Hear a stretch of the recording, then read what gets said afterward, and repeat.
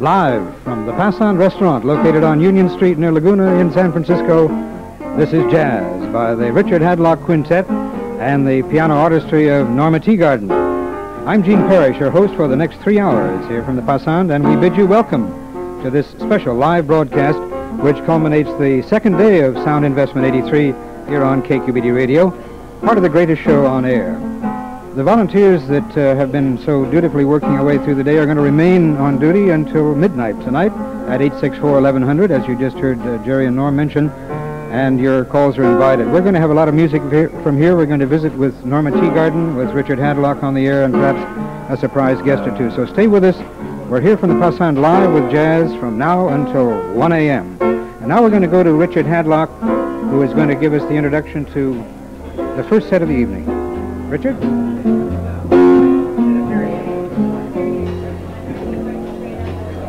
This is Richard Hadlock and the Annals of Jazz. Rather unusual Annals of Jazz, I must say. 3 hours of it tonight and live and direct from Passand's in San Francisco. We're doing a little set to begin here, and I'm introduce the members of my band here after the first tune.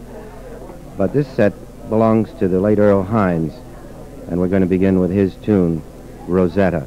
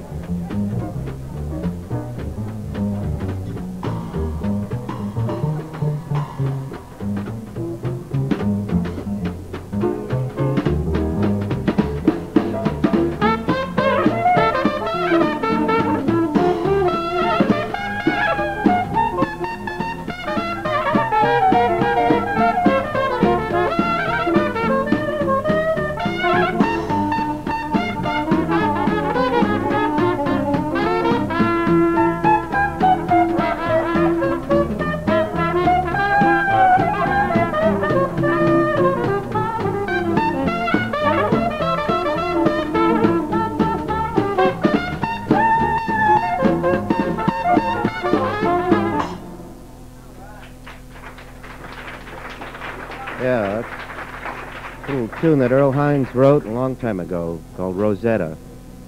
Here's one that Earl didn't write, but caught a lot of people's attention because he recorded it with Jimmy Noon. It's called Sweet Lorraine.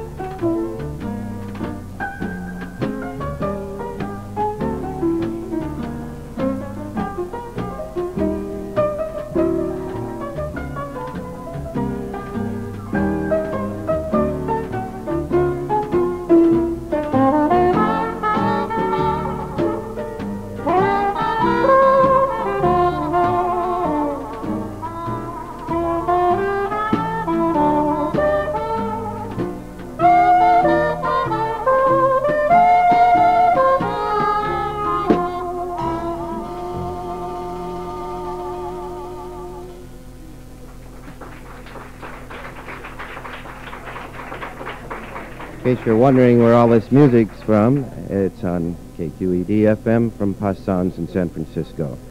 I'm Richard Hadlock. This is an extended Annals of Jazz, and we have with us tonight Ray Skjelbred on piano, Leon Oakley on cornet, Tom Stamper is the drummer, and Stephen Strauss on bass. I'm Richard Hadlock on the saxophone and assorted reeds here. And it's quite a change for me. I'm accustomed to playing recordings for people. And tonight we're playing music live. Here's one that Earl Hines wrote called You Can Depend on Me.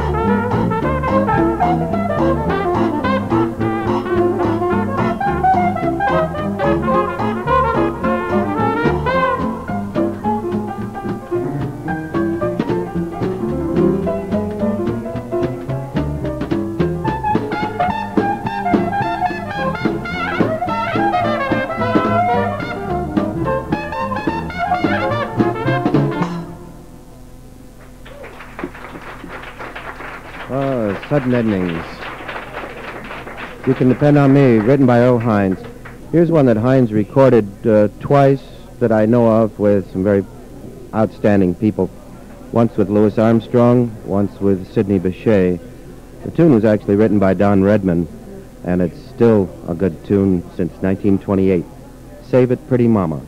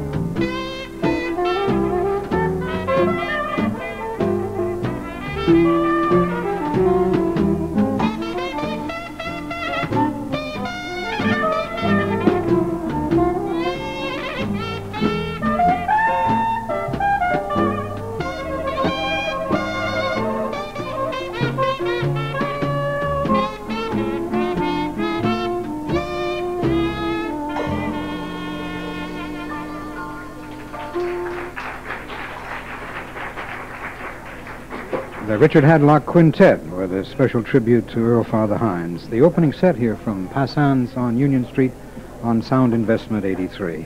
We'll be back with more music from the Richard Hadlock Quintet, but right now we've got a special... our guest, from whom you're going to hear in a few moments as she sits down to play the piano, but let's chat now with Norma Teagarden. Norma, welcome to our KQED microphone. Awfully good to have you with us, and we're looking forward to hearing some of your piano playing in a few minutes. Now, you're from Texas originally, aren't you?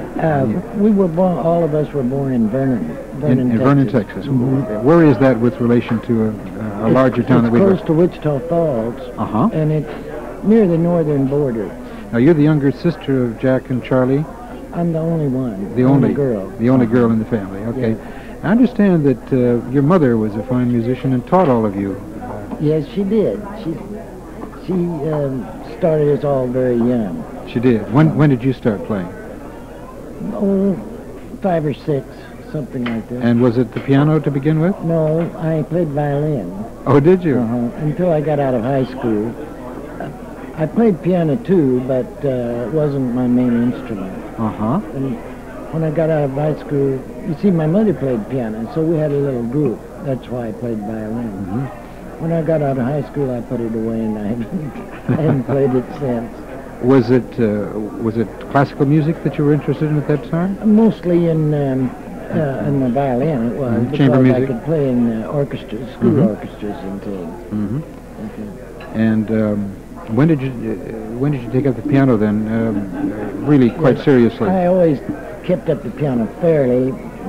For instance, I played for all the gym classes and the school choirs and the assemblies, those sort of things. I played piano.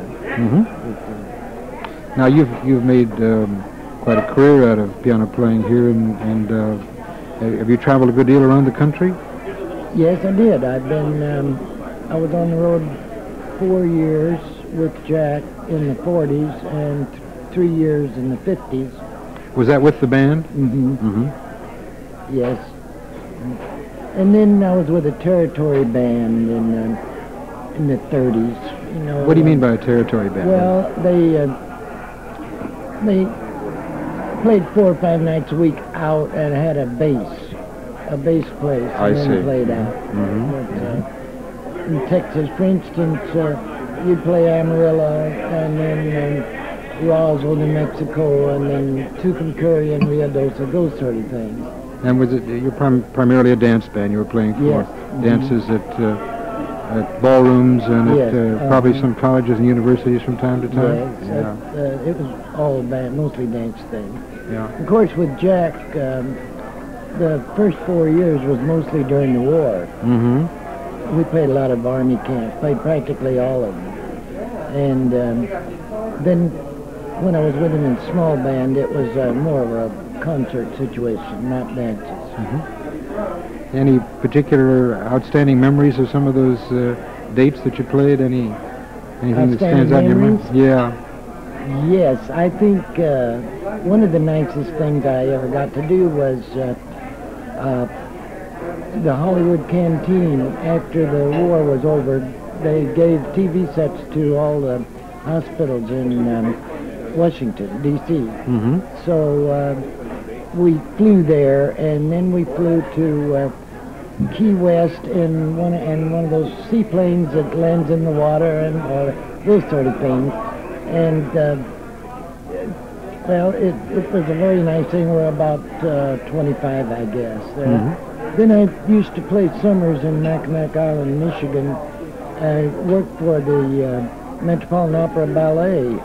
They were on the floor show there. They worked out there in the summer and then did the fall season. So I helped rehearse then. I was one of the piano players. Do you make your home here in the Bay Area now? Yes.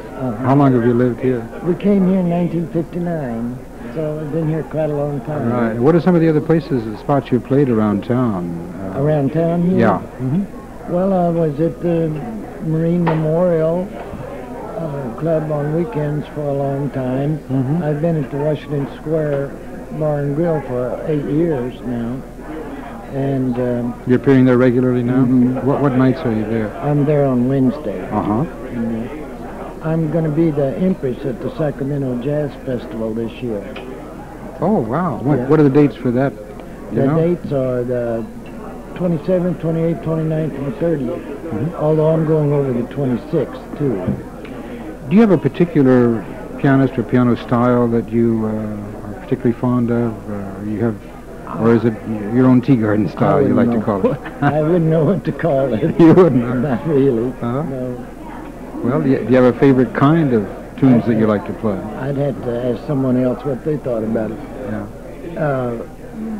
I like a lot of people. I like Dave McKenna and Dick Hyman, and I was awfully sorry that Earl Hines died. He was a marvelous piano player. Quite an inspiration, I think, for any piano player these days. Do you write, Norma, at all? Do I what? Do you write arrangements or write your own things? I used to write quite a bit. I did a lot of arranging when I had my own little groups.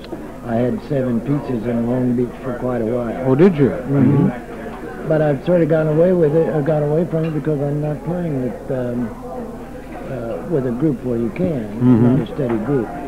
I have a trio that comes in at Washington Square at 11 o'clock. So we have a lot of fun. Good clarinet player and bass player. Good. Well, listen, it's lovely to visit with you. We're going to have you step over to the piano now and start your set in just a few moments. All right. And thank you so much for being with us, Norma Teagarden. Sure, well, it was my pleasure. This is Sound Investment 83. You're listening to a live broadcast from Passand's on Union Street in San Francisco. I've just been visiting with Norma Teagarden, who's going to sit down at the piano and entertain us for the next 10 or 15 minutes, and then Richard Hadlock and the quintet will return.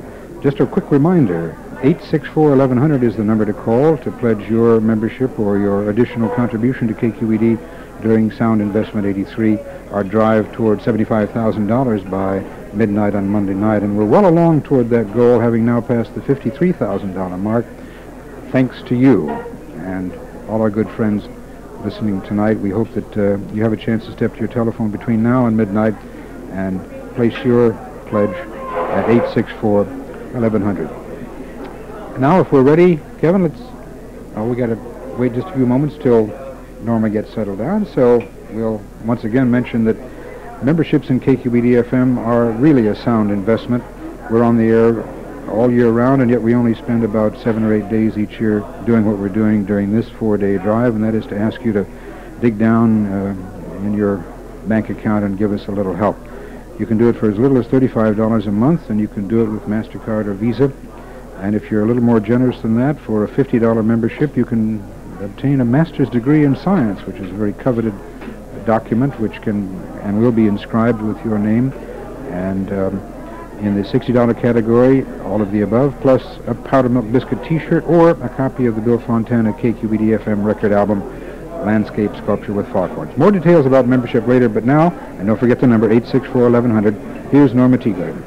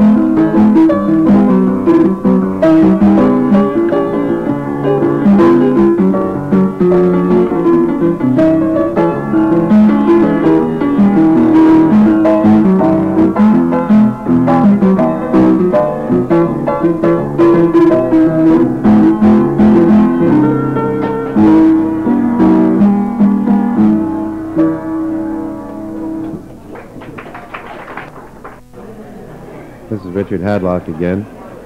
We're back with the full band, Ray Skjelbred, Leon Oakley, Tom Stamper, Stephen Strauss on bass. We're going to do a set of 3 tunes now that are by outstanding pianists who turn out to be frequently the best composers in jazz. The first is U.B. Blake's tune. It's called You're Lucky to Me. The second is Embraceable You, and of course that's by George Gershwin. And the third is by James P. Johnson, and it's called Old-Fashioned Love.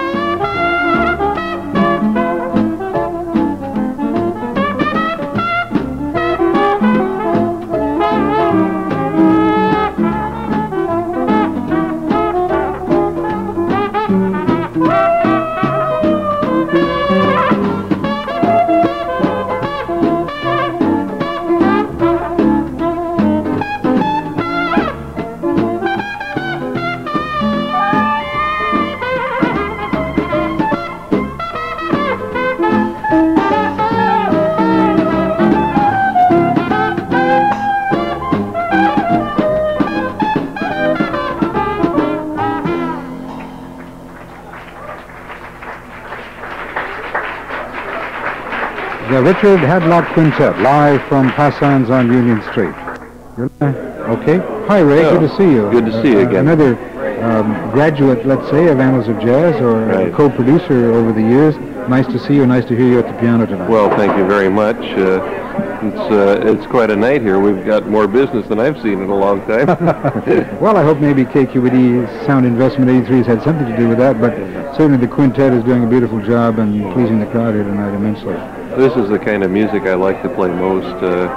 We work, well, all of us work quite a bit, and the kind of small group that we have here is very free. We have a little structure that we put together, but it's also very free, and we love to fool around with songs that I think sometimes other groups don't get a chance to play, or maybe we don't get a chance to play other places, and it's real nice for us. Can you, is there any kind of a name or sort of box that we can put this style into? Are you playing a specific kind of jazz? I'm trying to get to a